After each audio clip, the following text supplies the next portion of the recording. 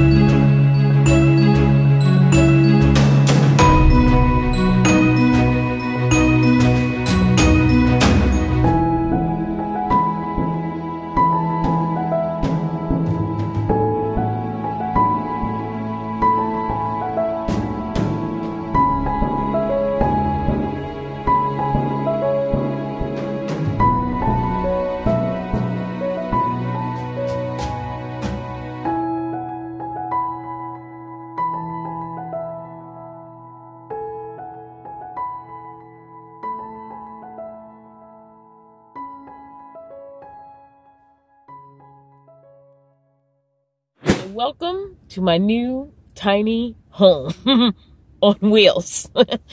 I live in a 2005 Toyota Sienna, and most of last week I spent building a bed, building a platform to put these cabinets on, and then putting these cabinets together. These are prefabricated items. So you may have noticed something new here. This is not just a whiteboard. This is a thermoelectric cooler. For my purposes, it's a fridge. I have a lot to say about this and how it's working out. In addition to that, I've added a new power station. This is the Max Oak Blue Eddy. And I bought it exclusively to run the fridge. Again, we'll talk about that later. I built a new bed, which I'll do a little bit of a focus on that in a second. And I've just added and enhanced this van for myself. I'm going to do a lot of talking off camera because the space is so small I can't really move around in it and like show you things. So yeah, let's get to it. So one of the main things I wanted to accomplish with this build was giving myself a custom bed that sort of allowed me to use the space I wanted to. The biggest problem with the camping cot is I had to keep the passenger seat pushed up really far in order to fit the camping cot on the stable part of the floor. That is the part of the floor that doesn't sink down into the back, sort of, I like to call it the well. It's the whole area where the rear stow and go seats in a Toyota Sienna fold down. And if the rear seats were in, the third row seats, it would just be a semi-flat-ish surface, and you would have a big cargo area in the back of your 2 passenger seats in the second row. So the third row leaves a big well in the back. So unlike some minivans, you can't just push your bed all the way to the back because you have that dip space. The bed is 5 foot 5 inches long. I'm 5'4", so it's just enough room for me to lay on it. The sleeping bag is a little bit longer than that, but it doesn't really matter because it'll automatically sort of crunch up to where I'm creeping in it. I got a full-size foam mattress topper, and I cut it down to work with the bed. What I built on the end of the bed is sort of well, I bought a set of hinges so that a 1.5 foot of the bed would hinge down. And it's mostly worked out fine, and it allows me to be able to slide the seat backwards and forwards as needed. So that's been good. Unfortunately, by the time I added the foam and everything, it was still kind of blocking the door a lot. So it didn't quite give me the clearance I want, but it does allow the passenger seat to move, and it allows me to more easily get into the car on that side if necessary. And sometimes when I park, I'd rather be, if I parked and I'm out of the car and I'm just going to bed, I'd rather come in on the passenger side as opposed to the driver's side, which may be on the street. Or honestly, in the middle of the night, it just might be for quote-unquote stealth purposes. My clothes have remained fairly standard. They're still in a bin under my bed. So yeah, like nothing really much has changed there. In fact, I created the height of the bed based on the bins. So it's kind of hard to show what's going on with the cabinets because they're on top of this platform, which I'll get to when I talk about the garage. But basically, I just bought 2 sets of cabinets off of Target. I'll show you them right now. Let's cut to those. I measured and remeasured. I was mostly inspired by one of my primary inspirations on YouTube. I was inspired by Chrome Valdez and the fact that that's how he started out. He literally bought some home furnishings offline. The thing is, a cargo van is bigger, and so it's easier to fit standard size things in there. Me, I was looking for small bathroom cabinets. I was looking in children's furniture. I was looking in all kinds of like unusual areas that aren't like bedroom or like living room furnishings. Even though I think my tall cabinet is like, it's meant to be like a small like side cabinet in miscellaneous room. I don't know that it was assigned there. There was a lot of bedroom cabinetry I was looking at. And then the 6 cube thing is a very common like bedroom decor items, but I was very much looking for things that had a big use with a small footprint. The other major storage thing I kind of stole, I mostly stole from Janelle Eliana. I saw where she had her water bottle, this thing, set up right behind like her headrest, and it was kind of strapped to the headrest, and it was high enough that you could just like get water. I was afraid it would leak, and in fact, I didn't have this thing secured properly, and the first time I drove off, the whole thing fell over, and there was like water all over the floor, and I was afraid I broke it. But since I've set it back up and tightened the front thing, like it doesn't drip, which has been my biggest fear. My biggest fear with having the spigot facing down is that it would drip, and it's like so much easier to like use water now. In addition to that, I also bought this, I forgot what it's called. I'll put it up on the screen right now. It's called like a Weirin spray bottle, and that's what I'm mostly using for cleaning. I also use it for brushing my teeth. I brush down my toothbrush after I brush my teeth with it. It's fairly useful. I really enjoy it, and it's super great. For my utensils, what I actually have is a monitor stand. Yes, that is a monitor stand. Here's a picture of how it looks on Target. It basically has a flat top and a little drawer in the front. I feel like if I exceed the amount of utensils that belong in that drawer, it's a sign that I need to purge. And like, now my trash cans, I found by accident, and I've been using them in the car for a few months. I was looking for something thin, tallish. I looked at a whole bunch of things that weren't necessarily trash cans. I looked at storage bins. I looked at, you know, those tall, thin plastic cereal containers. I didn't like what I was finding as actual trash can selection. And one day, I accidentally found the perfect thing. file boxes. Yes, they were these file boxes with these plastic lids, and it was super perfect. And I originally bought one just for garbage, but I kept trying to separate my recycling from my regular garbage, like to at least go that far. I wasn't going to go as far as like composting and trash and separating paper and bottles and cans. Like that was too far, especially because I have to find trash so randomly. But I thought I could at least make an effort to separate recycling from regular trash. And so what I did is I went and got a second one.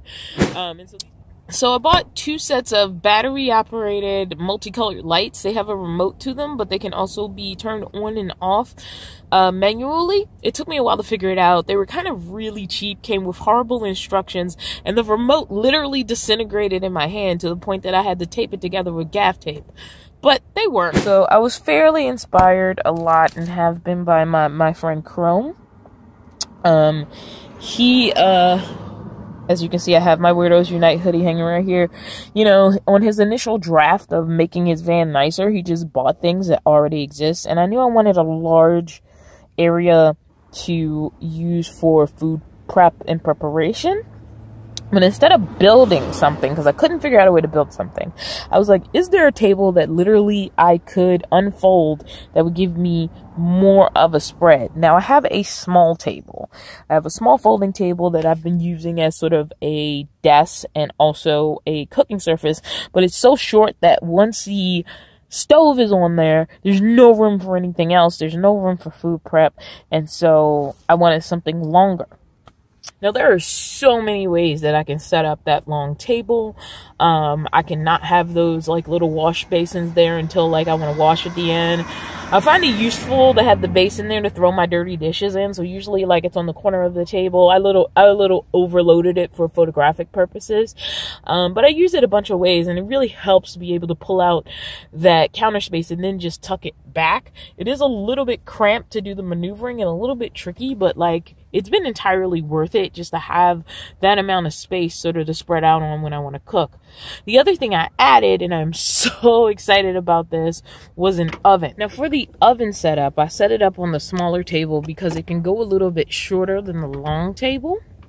The long table's a little bit too high, and the top of the oven would be like brushing the top of the van, which is not good for me, even though I have a fire extinguisher, or at least I have a fire emergency thing. Some clearance between the top of the oven and the top of the van, which is great and makes me much more comfortable than having it like super freaking close. So I'm really, I sort of feel better about setting it up at the foot of the bed. I don't usually even have the fabric like hanging over the side just for photographic purposes. It look better than the bare wood. But usually that's out the way. I pull the curtain out of the way, and the oven, which is still set up back here, is right there. And as you can see, there's a clearance of space between the top of the oven and the top of the van, and also the windows open. I have been feeling the limitations of only having like one stovetop, but it's been working, and it's something I can solve in the future, and it's not important to solve like right now. But what I did want to solve was one, being able, that's not one, let's use this finger. That is so much more better. This looks weird. So one, I wanted to be able to use an oven. And two, I wanted to be able to do it in the van. And three, I didn't want it to take over space. And the big thing I want to be able to do is convert back down to that base space that I showed you in the first shot, but then be able to have the things I need when I need them and then put them away. And so the compactness of the Coleman stove, oven, not stove, really made me want to purchase it and see if I could make use of it. And it wasn't a huge money loss to get one. I'll put the Amazon link down and you can follow that link if you're interested in one. But yeah, I've been really, really happy with it. It stores under my bed. It's out of the way. It hasn't added a lot of bulk or taken up a lot of space in the van, and it's added so many more options. Now, for the purposes of having ventilation while I was cooking, what I did was I made me basically 2 half window covers because I wanted, you know, airflow through the front and the back while I was cooking in the van. Because cooking in the van is sort of a big thing for me. It's one of the biggest things I want to be able to do, like, at the drop of a hat, wherever I'm comfortable doing it. So what I did was I made what I call half window covers. So I have my full window covers that covered like the full window, and then I have these partial ones that only like cover part of it so that I can roll the window down and ventilation can get through while I'm cooking, especially because I'm using gas-based cookers. And that's sort of been my solve for the problem. I'm not dead yet. It seems to be working, but I do have a CO2 detector, so no worries there.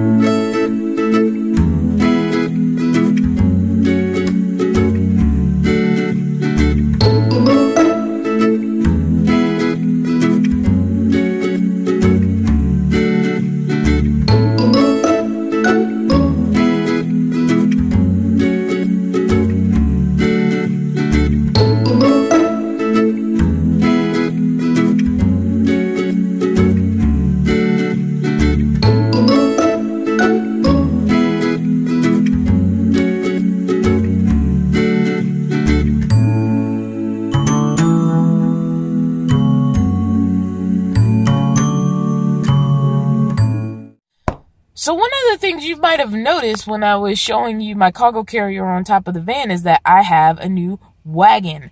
This thing is awesome. It folds pretty flat. To me, these wagons are still pretty bulky when they fold up, but I definitely didn't want to keep it in the car. But it's great when I'm doing delivery jobs, especially for Amazon, because I do Amazon Flex. And when those jobs have like large things that I need to transport from the car to a doorway, it's good to have the wagon, and the wagon actually can fit like right here, at least while I'm delivering, between the chairs when it's folded up. So if I need it quickly accessible, I can keep it here, and then when I want it daff out of my way, I put it on the roof. And that's another reason I'm glad I got rid of my center console. My fantasy ladder is actually on Amazon, and it's this ladder. But I couldn't afford that and everything else I wanted to do. So I ended up getting this 3-step ladder from Costco. It allows me to reach my attic and can be stored in my garage. Yes, I consider myself having a garage now. As much as I wanted to have like this gorgeous view of this really cool thing when you open my back door, it just wasn't practical. Whereas a garage was practical.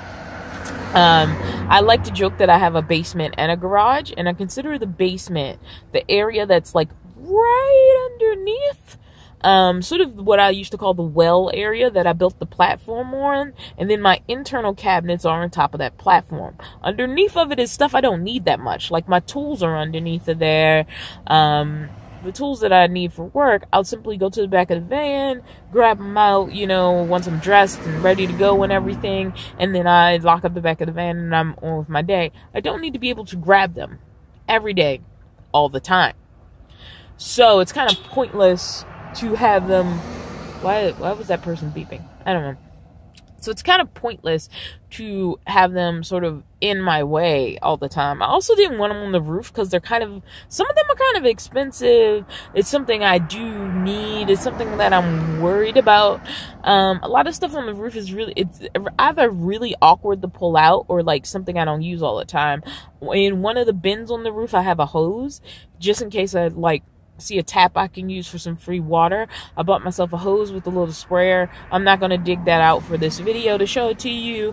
My wagon is up there because it's kind of, I love it, but it's kind of big and in the way, but it folds up flat enough that it can fit in that cargo carrier. I can pull it out when I need it, and it's an easy way to lug a bunch of stuff from the car for cooking, for exercise, for whatever, to a location.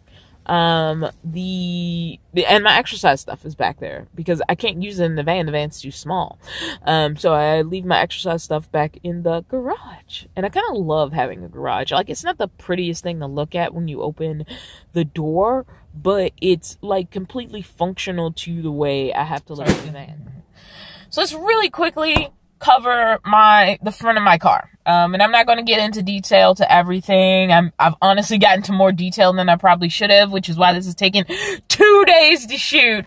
But, everybody knows I have like my decorative items in the front windshield. I also have my Lucy light up there that I've finally shown. It charges in the front windshield. And if I need a bright light in the back, I don't need a bright light to go to bed. I can just turn on my new little LED lights and it's enough light for me to just go through the curtain and jump into bed and go to bed. But if I need a bright light, if I'm working back there, if I'm cooking back there, I basically take the Lucy light from the front in the back with me at night. I flatten it back up and I stick it in the windshield in the morning. And whenever I need it, it's usually charged. I really want to get the USB charging one because sometimes I get back there and I'm like, damn it, I want the light. So then I have to like reach over or climb back over to the front of the car to grab this out the windshield. Not fun. Oops, I accidentally hit my... Okay. I didn't really talk about it on YouTube, but I ripped out the center console between the seats. I was sick of it. I didn't want it there. The problem was there was exposed metal. After that, and I didn't really have anything to fit the space. And for a while, I had a little like rug thing in the space, but it was moving all the time and it just wasn't the greatest solution. So when I ripped up the back floor, what I did was I made a sort of a template of the hole, and then I cut it out of the rug I ripped up and I filled in the hole in the front so that the whole front is the gray carpet that came from Toyota. Another thing I learned is though I like having my passenger seat available, I rarely actually have passengers. So instead of having my dirty clothes like in my way back there, I started putting them in the front seat, like in front of the front seat on the floor. And it's been like the best solution ever. The laundry bag is out of my way. I don't have to think about it. I tried a lot of solutions. I tried shoving it under my bed, but then it was just taking up space that could be taken up by clean clothes. I tried having it behind my bed, but again, it was just stealing space for like no reason, just to hold dirty clothes. I tried putting it in a cargo carrier on the roof, but that meant I had to climb up there every time I wanted to drop off dirty clothes. But I did like the idea of having it away from me. Also, I tried having it all the way in the back, but again, I had to get out of the car in order to dump off my dirty clothes. Having them right in front of the front seat has been like the best. And then when I go to the laundromat, I grab my laundry tabs from the front seat. I grab my bag. I go in the laundromat, put all my clean clothes back, drop the bag right in the front seat. And if it gets really big and annoying, I know it's time to go to the laundromat. So it's actually been amazing just deciding to throw that like right in front of my front seat. Not the most attractive thing, but like the space that I want attractive is my living space, which is what I learned, which is why I don't mind the garage not being like the prettiest thing to look at when you open the back door. It's when you open that side door and you're seeing the place where I live, where I wanted it to look like just a little bit better. And so I feel like I accomplished that goal.